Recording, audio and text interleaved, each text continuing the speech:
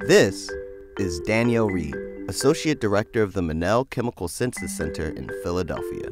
They do a lot of research on people's taste profiles. So we wondered, in addition to helping us enjoy food, has she found that our taste buds have any medical uses?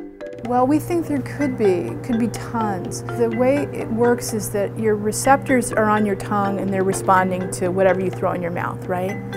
But it turns out that those receptors may have been repurposed to do that, but their original purpose was in other parts of the body. For instance, bacteria secrete compounds, and these compounds have a bitter taste. So we think that there's a lot of different purposes to these taste receptors outside of the taste cavity. So the reason we're talking a lot about your profile for sweet and bitter is that we know those receptors, we can sequence them. That part is really well understood, but there's still some of the mysteries is how we actually sense things like fat and fatty receptors, and even the whole salt mystery in humans is not solved yet.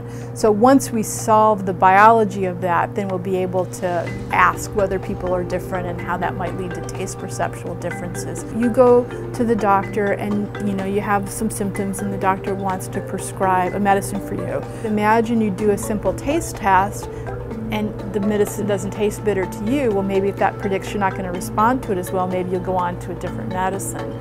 So, I can envision a time where we could know something in advance before you have to go through a 2-week or 4-week treatment period to find out it doesn't really work that well for you. If you'd like to see another video on future of food, click here now.